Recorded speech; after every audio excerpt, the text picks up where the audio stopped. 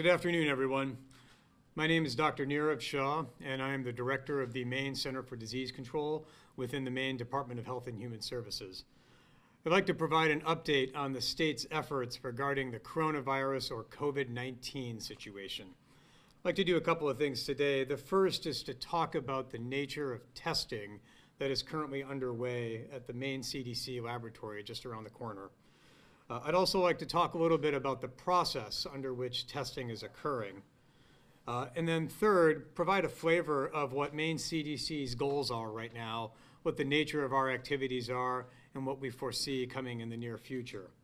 And then finally, talk a little bit about prevention and steps that everybody in Maine can and should be taking right now to keep safe. Let's start with testing. Maine CDC laboratory here in Augusta is offering testing for the novel coronavirus, the virus that is known to cause a disease that has now been labeled COVID-19. The laboratory has an estimated throughput of anywhere from 1 to 200 tests per day, a very high number that at present exceeds the available demand, exceeds the demand that has been asked for by providers across the state thus far. Depending on what we see with respect to the number of tests that are requested by providers, we have the ability to continue to increase that throughput depending on the number of tests that are requested. At present, samples are returned and results are given back to providers within 48 hours of the test being requested, which is in line with other state laboratories right now. Samples that test positive at the Maine CDC laboratory for COVID-19 are labeled as presumptive positives. That's because, according to the US CDC, any lab that determines that a sample is presumptively positive must send that specimen to the US CDC's laboratory in Atlanta for final confirmation. Only the US CDC's laboratory can label a test as actually positive. And that's why when Maine may have a case, which is something we're preparing for, the samples will be listed on our website as presumptively positive, awaiting confirmation at the US CDC. As I mentioned, the state laboratory has the capacity to conduct anywhere from 1 to 200 sample specimen runs per day. That's a higher number than other state laboratories. But again, depending on how the demand for coronavirus testing evolves, we will index the amount of testing that we offer to ensure that that demand is being met. To date, the capacity at the Maine CDC laboratory far exceeds the demand that has occurred thus far in the state of Maine. Under the latest US CDC testing criteria, medical providers determine who can and should be tested for COVID-19. They do that on the basis of a number of factors. Some of them are clinical, that is to say whether a patient has the signs and symptoms of coronavirus disease. Those include shortness of breath, cough, fever, chest pain. Providers also take into account epidemiological factors. That is to say, with whom any individual case has come into contact with, the degree of that exposure, as well as any particular patient's underlying medical conditions. To date, as I've mentioned, the capacity for testing at the Maine CDC laboratory has exceeded the demand for that testing. I'd like to provide a little bit more detail on how individuals can specifically obtain testing for coronavirus. As it stands right now, according to the United States Center for Disease Control guidelines, clinicians have the discretion to determine who in their practice should be offered a test for coronavirus. I mentioned a moment ago some of the factors that clinicians use for that. They look at a patient's clinical symptoms. They also look at some of the epidemiological and exposure profiles that any patient has had. If a provider feels that a particular patient warrants testing for COVID-19, they call the Maine CDC, if they need to chat with one of our epidemiologists to make sure that this patient does in fact meet the parameters and criteria for testing. If no phone call is necessary, the provider can log onto our website, download the respective acquisition forms. Those forms have explicit instructions on how a sample can and should be taken on that patient. The provider takes that sample. Most usually, the sample includes either a nasal swab or a throat swab, or in some cases, both. The provider takes that sample, packages it appropriately, and sends it via courier to our laboratory here in Augusta. As I mentioned earlier, those samples are returned usually within 48 hours after the test has been requested, and that's very much in line with other state laboratories. If a sample tests positive or negative, regardless of what the sample is, our laboratory immediately notifies the provider. If a sample is positive, the protocol will be that the infection control practitioner at the institution may also be notified so that proper and prompt infection control practices can be implemented. A few notes in terms of our numbers. There are currently no confirmed cases of COVID-19 disease in Maine. If we receive a positive result, we will issue a press release. I say that because in the past several days, we have received inquiries about reported positive cases, and I'm here to let everybody know that from a communication standpoint, we will quickly issue a press release to inform the public about what we've learned and the nature of that case as soon as we are able to. Right now, because Maine does not have any confirmed positive cases of coronavirus disease, we have a window of opportunity to maximize our preparedness. Yesterday, the Maine CDC issued an alert to healthcare providers, institutions, and long-term care facilities across the state to begin their preparations for the possibility of community transmission of coronavirus disease. What I mean by that is that given the fact that in the Pacific Northwest, there is already sustained person-to-person transmission, we should take a moment to learn from what has happened there and take the opportunity, given that there are not yet cases in Maine, to maximize our opportunities for preparedness. We ask providers and institutions to start assessing their systems, to start taking steps to make sure that they have educated their staff on coronavirus disease, and start planning and preparing for the possibility that their institution may soon be caring for patients with coronavirus disease in Maine. Again, our goal right now is to maximize our opportunity for preparedness, given that we do not have current cases in Maine right now. It's also an opportunity for Maine people to maximize their own preparedness right now. And toward that end, I'd have 3 requests for everyone in Maine. The first is to stay healthy. Do all of the things right now that you would otherwise be doing to stay healthy.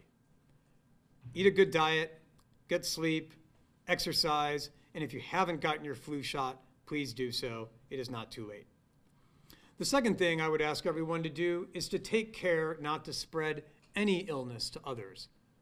That includes things that we've heard about recently, like making sure you're not coughing into a large room, but rather coughing into your elbow. If appropriate, depending on your own profile, maybe you avoid shaking hands.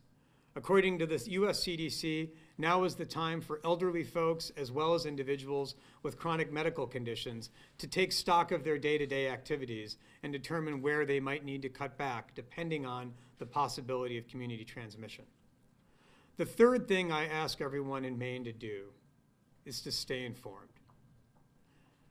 We're in a situation right now where fear and misinformation can and may spread far more quickly than this virus. We ask everyone to trust and check reputable sources of information, such as the Maine CDC's website, as well as that of the US CDC, to stay informed on the latest with respect to coronavirus so that everyone in Maine can make the best decisions for themselves and their family right now.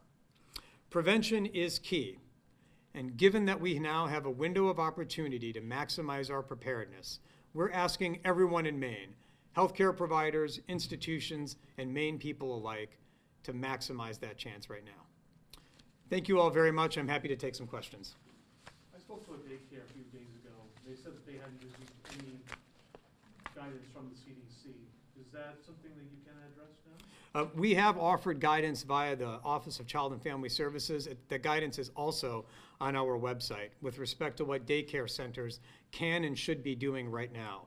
The guidance is very similar to what schools were also provided, which is to say evaluating who is coming into their institution, what signs and symptoms they may look out for, and starting to think now about what changes might be made to schedules in the event that community transmission becomes a possibility in Maine.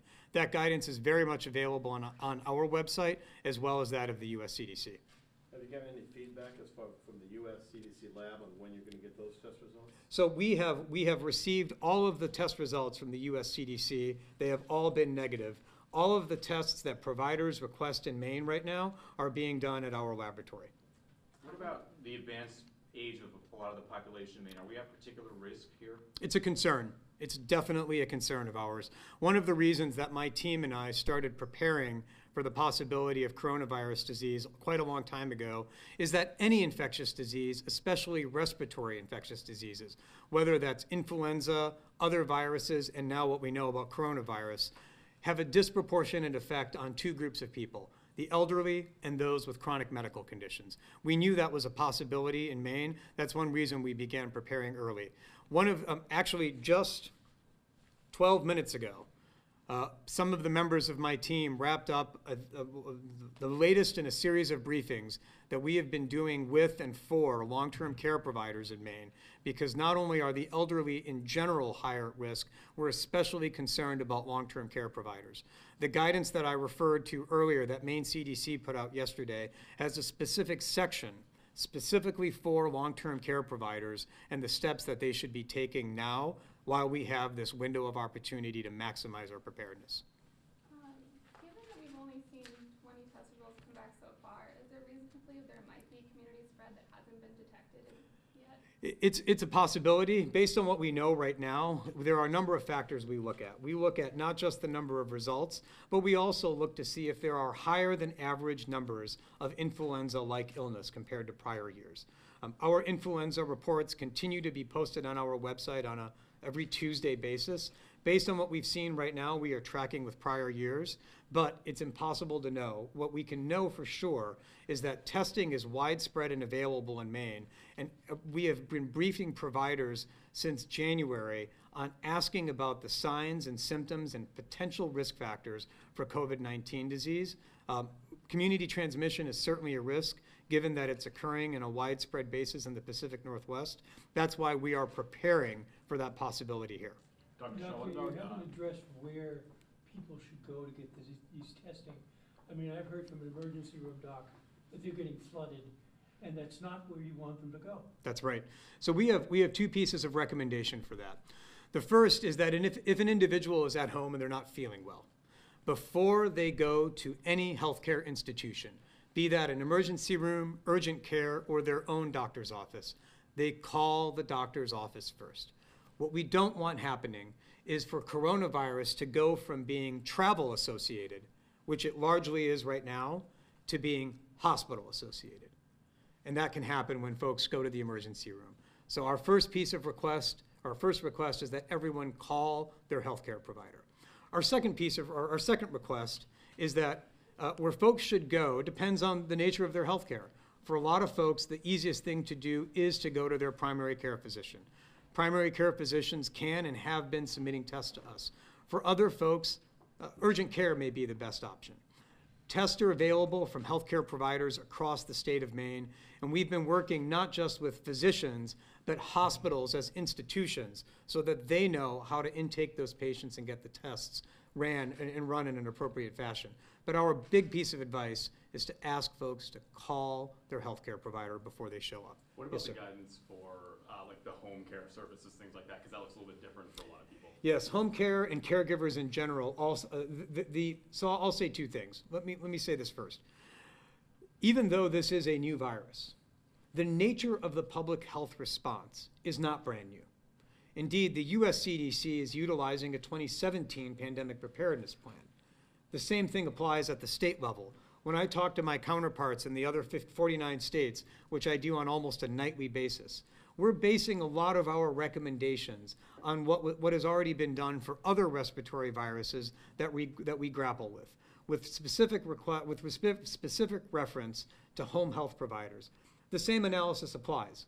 the things that they can and should be doing this time of year to protect against influenza among their staff, as well as to guard against transmission when they're in the home, also apply for coronavirus. US CDC is working on guidance, having already produced guidance for hospitals, long-term care facilities, child care centers. They're now working on guidance for other sectors of the healthcare institution. But our advice to those groups, indeed even on a webinar yesterday at 1 o'clock, this exact question came up.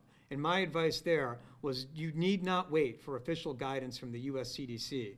What my counterparts and I have been saying is that the existing things that you would otherwise do to prevent infections cross-apply here. Yes, sir. Can you tell us, well, first of all, how many samples has the state lab processed? And secondly, can you tell us anything about the folks who have been tested in terms of, is there any commonality among their ages, or, what percentage, had foreign travel versus, may have had contact with someone who tested positive, or any regions of the state where Great. folks are from? Are they concentrated, southern Maine, northern, east, anything like that? Sure. Our state, well, let me start at the top with the numbers. There have been 20 negative tests thus far. 10 of those results have been returned from the US Federal CDC lab. The other 10 negative results have been conducted at our laboratory just in the past 96 hours. Now, with respect to what we can learn about those 20 individuals, it's actually, it's a broad mix. One of those individuals is an individual who was notified to us as having returned from a country of travel, and that's an individual that we publicly reported on back in February. That individual tested negative on February 13th. The other 19 individuals are a smattering. Some are individuals who have returned from travel to affected parts of the world. Some have included South Korea and Italy. Others are close contacts of close contacts of known cases and folks who have developed symptoms. So it really is a pretty broad array. Given that it's really just 20 cases, we haven't done any robust epidemiological analysis. You really need bigger numbers before you can detect trends amongst 20 people. So it's something that, of course, we're taking a look at. But right now, given that it's just 20, it's premature to draw any larger scale epidemiological conclusions.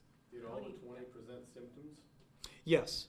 So right now, according to the US CDC, the one criteria that is necessary for testing is that you are symptomatic.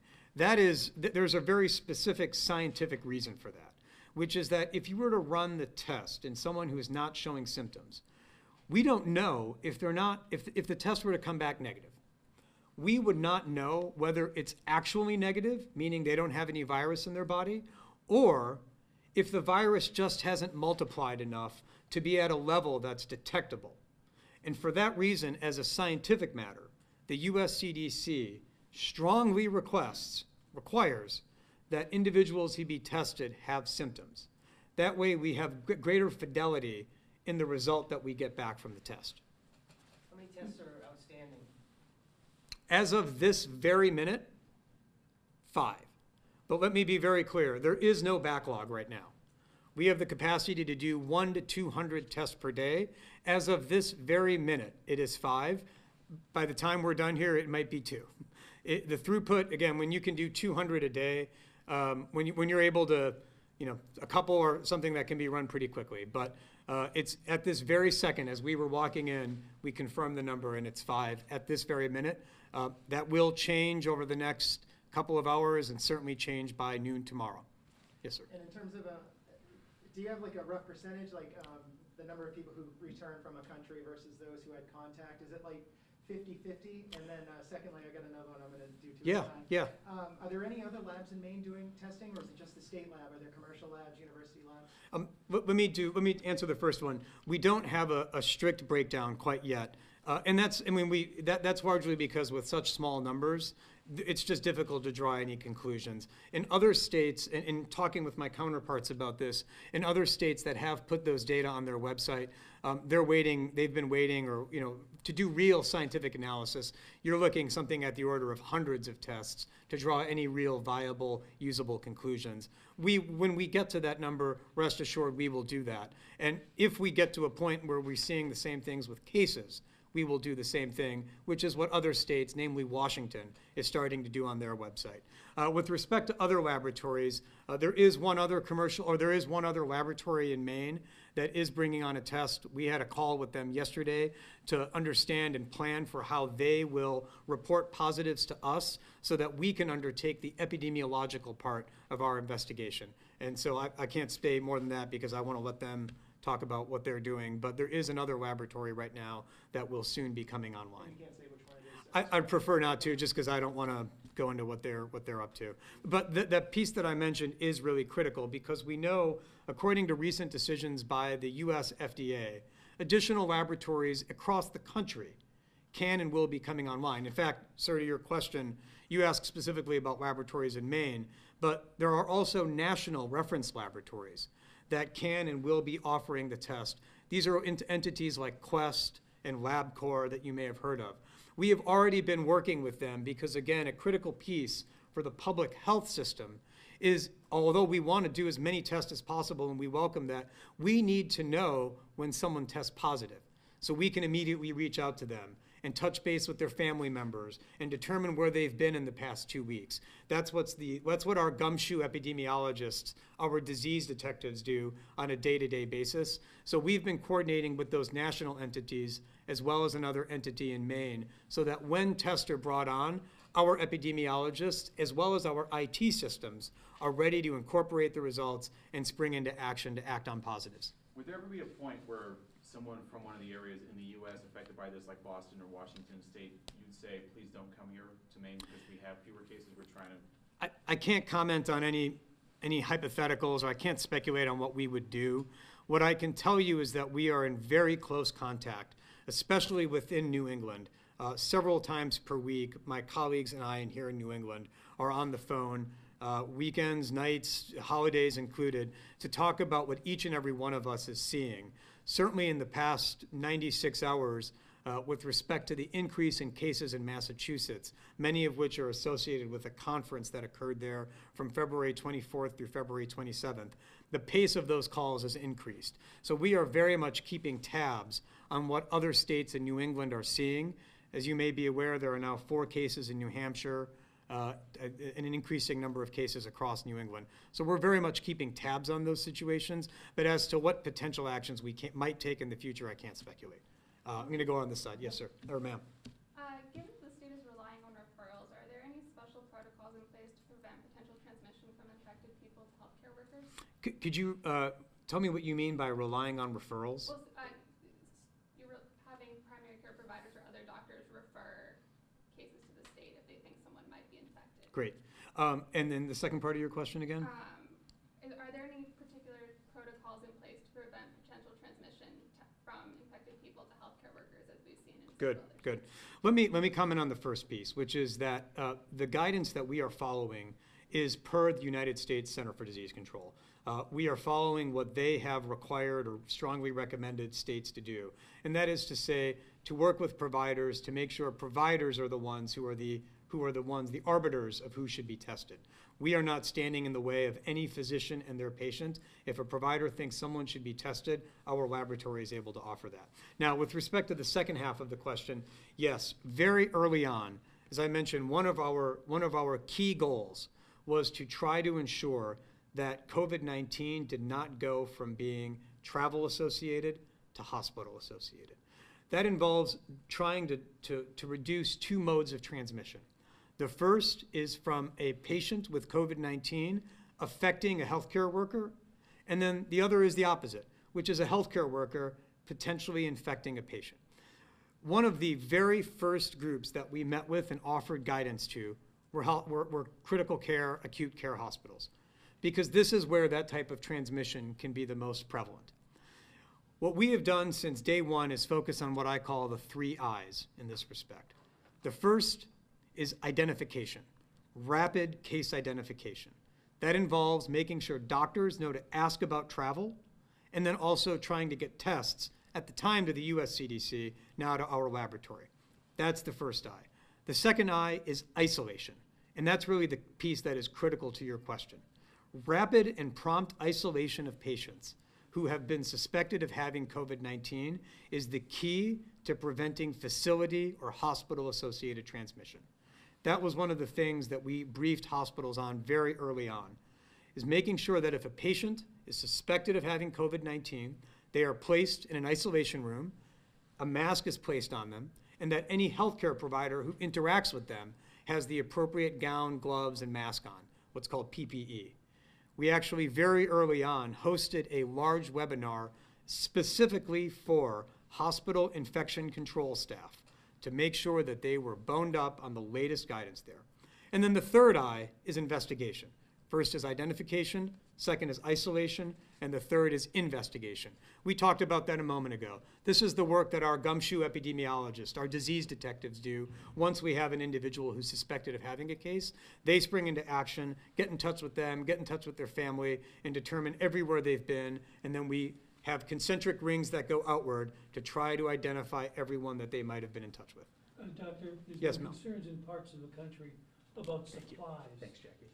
Yes. Things like the gowns you were just talking about, masks, et cetera. How are we doing in Maine? Are we in a good position, or are you worried? It's a concern. As you noted, the availability of supplies, as it's called PPE or personal protective equipment, has been a challenge not just in Maine but across the country. In frequent calls and meetings with my counterparts across the other 49 states, we know that that is a challenge. What we have been doing is a few things. The first is very early on, we took stock of what our supplies were here in Maine within the Maine CDC.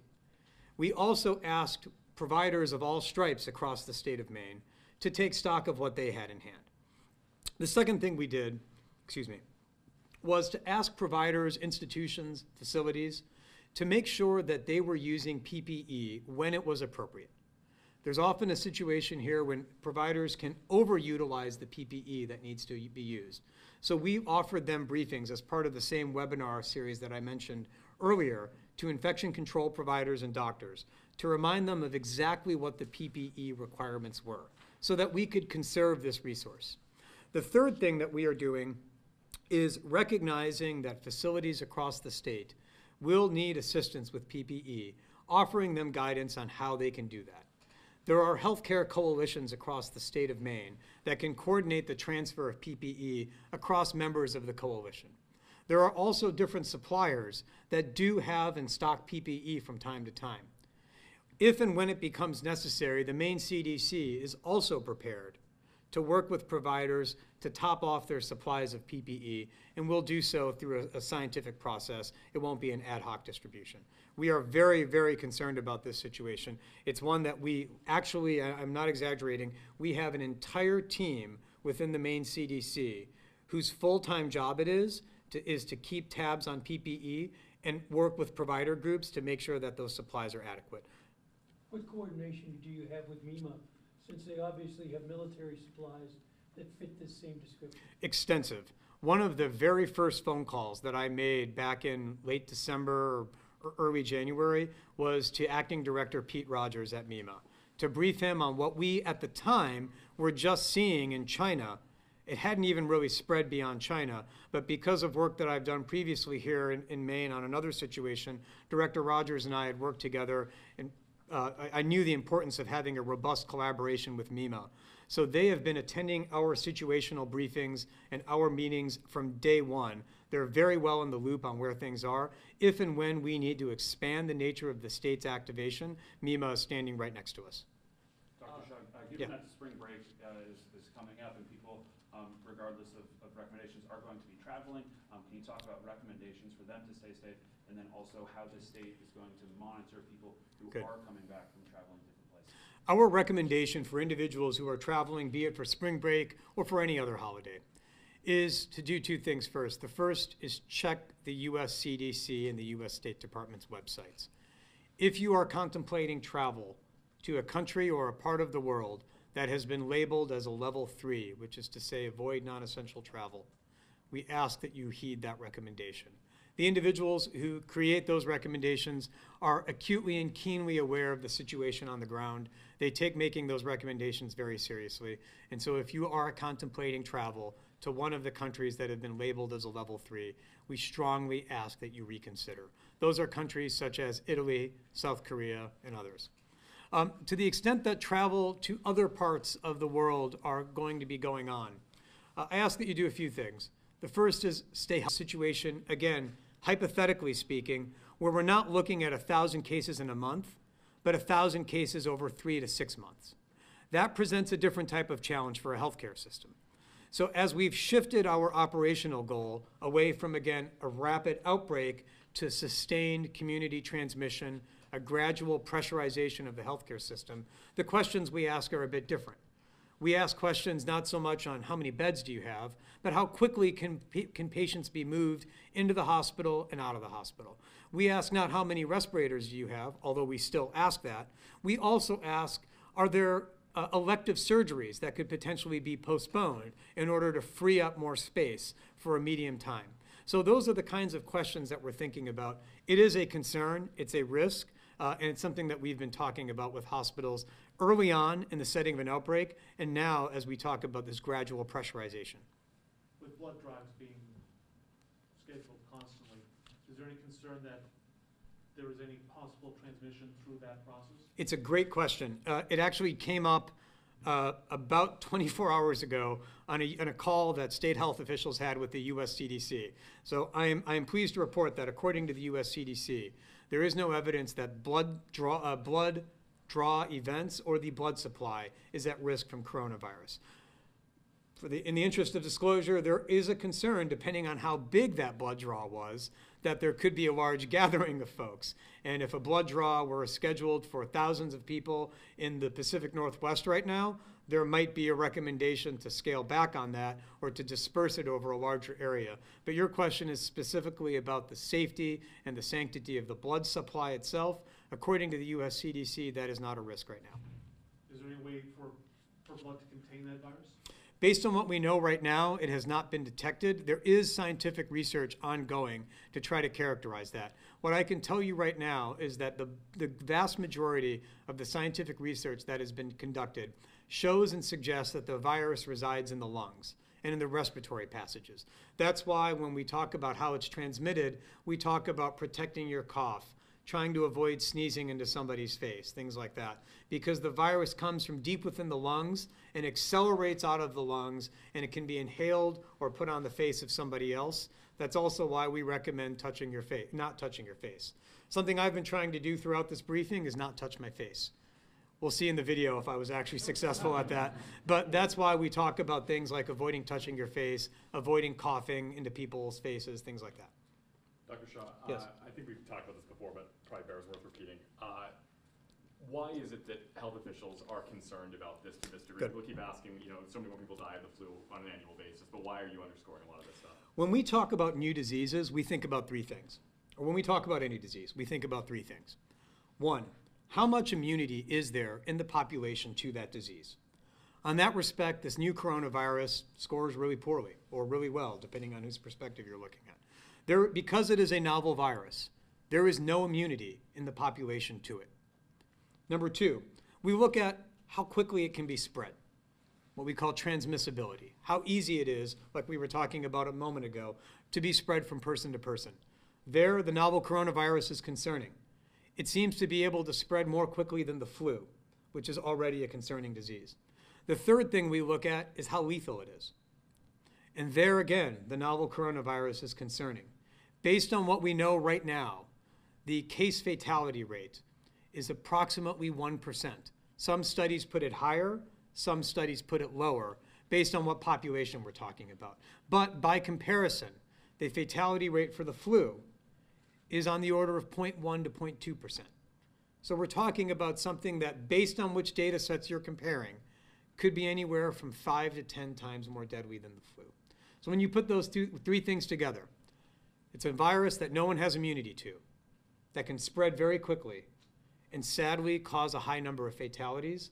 We're left with something that the public health system should be taking seriously. That's why we at the Maine CDC, as soon as I saw this coming across my desk back in mid-December, given the experience that I had working on SARS 18 years ago, we started working on this. Why was Maine one of the last to get its own lab? So it's, wait, just want to make. It's a testing lab. Good. So there's a couple of things going on that I think are both independent but related. The first is when the US CDC rolled out its testing kits, they gave priority for states that were more severely affected. Washington, California, et cetera. Even now, on a call yesterday, the same one that I mentioned, US CDC indicated that when it comes time to ordering more kits, they will continue to give priority to states that have more cases. Washington, New York, et cetera. That is the nature of doling out a scarce resource. That's one aspect of it. The other aspect of it is that we also needed to purchase a new piece of equipment. There's a process in place to purchase that piece of equipment. The minute that the US CDC released the guidance on how the test should be conducted and what equipment was necessary, the minute that came out, my lab team called me and said, we need to buy a new piece of equipment. We need to start that immediately. That day, we started the administrative process to purchase that. It involves going to the legislature to get their okay to do so, which we received on February 25th. That day or the next day, we ordered the machine. The machine took 6 days to come here because the manufacturer, QIAGEN, has a lot of other orders from other states. The machine also has to be properly installed and calibrated by representatives from the company. That process took a few days. Then after the machine is properly installed and calibrated, we have to undergo what's called proficiency testing. That process also took a while. So 6 days after we ordered the machine, it arrived. 6 days after the machine arrived, we were online. That's just a peek into the process. What I want to be really clear about, though, is that at no time in the state of Maine was an individual's lab testing delayed. Indeed, up until a few days ago, as I mentioned earlier, there was just one person in the state of Maine who needed to be tested. That was the individual on February 13th. So at no time in the past, since the test was released by the US CDC, not for a single second, at any point in the state of Maine, has anybody had to wait for testing. Those tests were collected and sent to Atlanta for analysis. What's the name of that machine? How much did that cost? It is called a QIAGEN, Q-I-A-G-E-N, extractor platform. What it does is that and it costs approximately $58,000. It's not just for coronavirus. I want to be clear. We will also be able to utilize it for other testing. It replaced a machine that had not been updated since 2007. So we inherited a machine that had not been replaced in a number of years. It needed replacing. There's an administrative process for that. That's the process we had to follow. What the machine does is when we get a specimen on a swab, you have to go from taking that specimen, which contains nasal fluid on it, you have to go from that to being able to isolate a piece of that fluid to determine whether there is a virus in it. By isolate, what I really mean is extract. So this platform allows you to go from a specimen of bodily fluid and extract it and extract the biological particles on it to make it suitable for the DNA test that we have to run. That's a necessary piece of the machine. The machine that it replaced was woefully out of date. It needed to be updated, and that's what we did. Given, I don't know if it's too early for you to start playing about this, but because we do get a bunch of cruise ships here, and that has been a focus of this, what's the plan on that? Great question. I talked earlier on about sort of the things that we started tackling at the very beginning. Acute care hospitals. We haven't talked about EMS, but that was the other thing that we focused on. Long-term care facilities.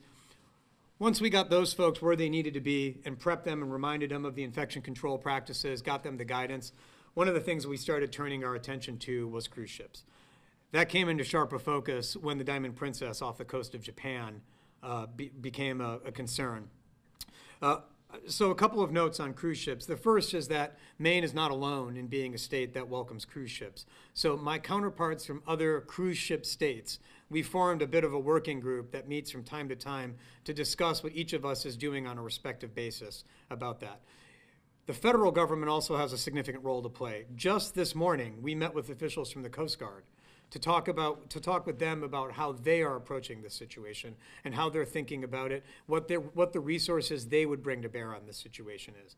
We're also planning a larger scale meeting to be held very soon to think about what scenarios under which, what the various respective scenarios that could occur are and what our responses would be. As you can imagine, it's a challenging situation. What I can say is that we are studying very closely what happened with the Diamond Princess, what's currently undergoing with the Grand Princess, and what is brewing off the coast of Florida right now to try to make sure we learn from each and every one of those situations. What we thought we knew about quarantine 400 or 500 years ago is not the way we approach things now. So our goal is to come up with a better way to manage these situations. We're working in close partnership with other states, Florida, Texas, California, Alaska, as well as with the federal government, Coast Guard, DOT, et cetera. So, You talked about how someone comes out to get tested. Yep. And how the clinicians can make that determination. But with this low number of tests, is there any number that you would expect to come out of a state like Maine? Is there any time you look at the number of tests and say, maybe we're missing something here? Yeah, so it's a good question. I have was literally thinking about that last night. And here's some of the numbers I ran. Right now, at the national level, there are state public health laboratories have the capacity to run approximately 3,900 tests per day. That's as of last night. Maine can do about 200 per day. So on a percentage basis of all state public health laboratories, I'm not talking about Quest, not talking about universities, we're able to do about 5%, about 5% of all the coronavirus tests that are done in the United States can be done here, which to me is great because we have about 0.4% of the population of the United States out of 330 million. So we are actually able to do about 10 times as many tests as we have on a per capita basis in the population. That's a reassuring thing. It suggests that to the extent that providers are seeing these upticks in influenza and thinking it might not be influenza, but maybe coronavirus, we have the capacity on a per capita basis. Again, we can do about 3,900 tests in total, and on a per capita basis, we account for about 0.4%, but we can do about 5% of all the tests. So I can go through those numbers again. So that's a reassuring thing. But of course, in situations like this, one of the goals of public health is, I hate to use this term, but it's appropriate here, we've got to be able to think about the unknown unknowns as well as the known unknowns. So could there be the possibility out there that this is occurring? It's impossible to speculate. But what we do know is that providers are very clued into this. We've seen an increasing number of tests as the US CDC has liberalized their guidelines. Just in the past 72 hours, let me give you a couple of numbers. In terms of the number of phone calls that we receive to our hotline from clinicians, all right, just over the past weekend, we received 80 phone calls specific to coronavirus. Just yesterday, we saw 119. So we went from about 40 a day on the weekend to about 119 yesterday. That's a significant uptick just in the past couple of days because all told, since we activated our activation, we've received 829 consults. So just in the past day, we've received over 13% of all the phone calls we've received in 24 hours. To me, that suggests that providers are clued in, they're thinking about coronavirus, they're calling to ask our epidemiologists and doctors for advice, and thus we have an outsized testing capacity relative to our population. So that's how I think about this. To me, it gives me comfort that our doctors out there are educated and they're ready to test. So happy to go through those numbers again if everyone wants, but quite literally, that is what I was thinking about last night. Okay, I think that'll probably Okay, answer the last great. one. Thank you all very Thanks, much. everyone. Okay.